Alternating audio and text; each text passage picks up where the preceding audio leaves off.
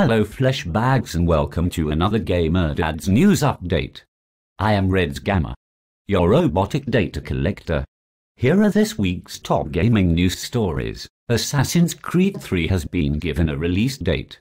Players will be able to re-enter the Animus as of the 30th of October with what will likely be a new protagonist, due to the Ezio story being wrapped up in the previous game.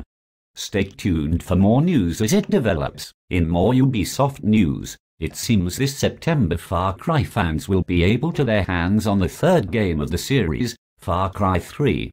You play as Jason Brody, a man stranded on a strange tropical island similar to the setting of the first Far Cry.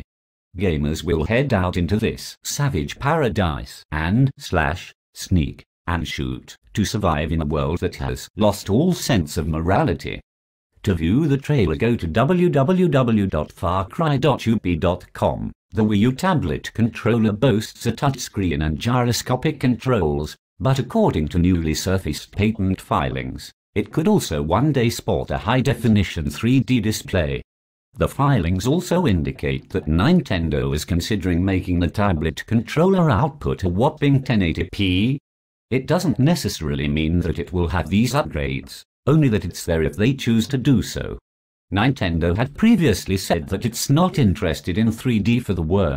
The system's final hardware configuration will be presented at this year's Electronic Entertainment Expo, and will ship this holiday season. Could the next Call of Duty be returning to the Cold War era? The French site of Amazon posted and then immediately pulled a product page for Call of Duty Black Ops 2. Even though Activision didn't confirm the game directly, there is a report that the French branch of the company asked Amazon for the page to be pulled. Does it make sense? Is it the natural successor for Call of Duty after the enormous sales after the first Black Ops? Let us know at www.gamerdads.co.uk. And finally, how much is too much to pay for a collection of toys? eBay bidders for Activision's Skylanders Spyro Adventure have weighed in with their wallets and are offering close to $1,000 for rare Skylanders toys. It's a collection of 6 rare gold and silver toys and has received bids of $948 with just over a day to go. These are crazy times indeed, flesh bags, and that is it for another week. Thank you for taking part in this en masse information assimilation. Keep your fleshy eyes peeled on gamerdads.co.uk for all the latest gaming news and discussions.